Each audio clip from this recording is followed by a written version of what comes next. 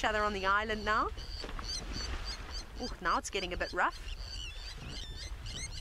The one on top has definitely got the upper hand.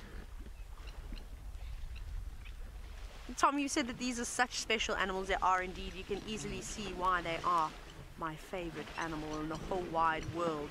Look at the sheer power. Oh my goodness, this one's being almost pushed off of its feet. Wow.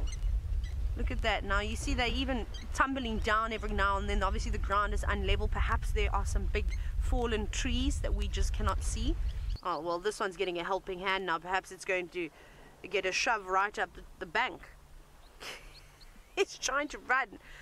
That must be terrible. You all know how hard it is to try and run in the pool, if any of you have ever done that before. This is beautiful. Now it's gone very quiet. They're not splashing around as much. They're definitely starting to settle down now. Who knows?